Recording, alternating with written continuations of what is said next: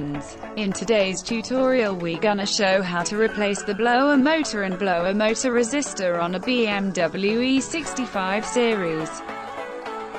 Salut prieteni! În tutorialul de astăzi vom arăta cum se înlocuiește rezistența și ventilatorul de habitaclu la un BMW E60 seria 5. First, we have to take out the trims and after the navigation system.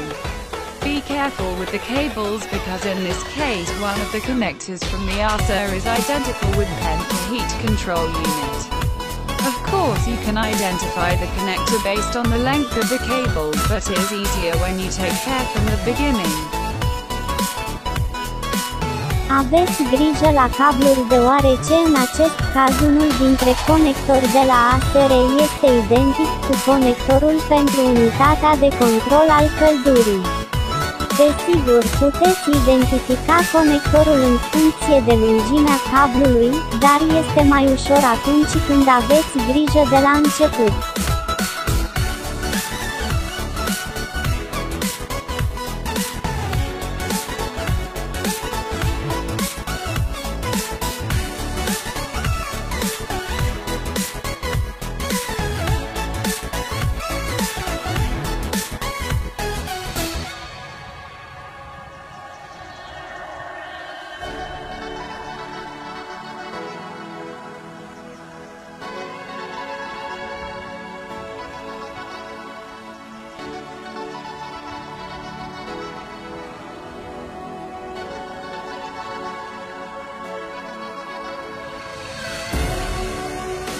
You have to take out all the screws that are fixing the navigation system and after the complete frame in order to have access on the back side where the air pipes are located. Trebuie să scoateți toate șuruburile care fixează sistemul de navigație, iar după, cadru complet pentru a avea acces pe partea din spate unde sunt amplasate conductele de aer.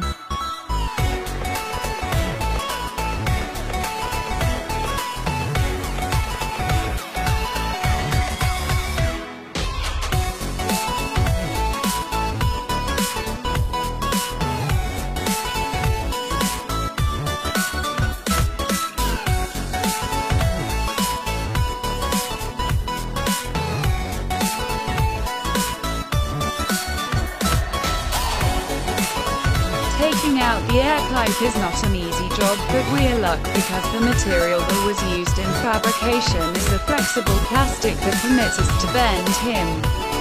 Scoaterea conductei de aer nu este o treabă ușoară, dar avem noroc, deoarece materialul care a fost folosit la fabricare este un plastic flexibil care ne permite să-l îndoim.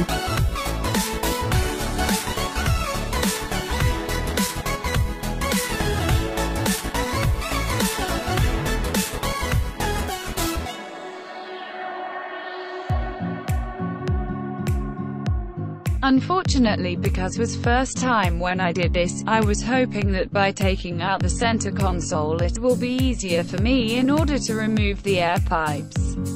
I recommend you to don't do it because it makes no sense.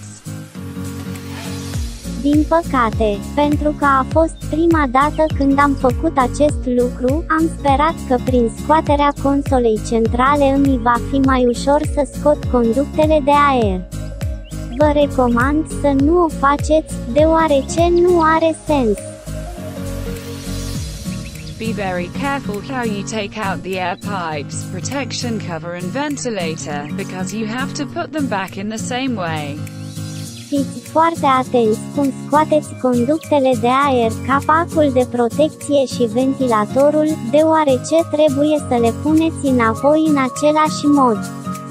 The cover is fixed with 4 screws, and the ventilation with 2 as you can see in the video.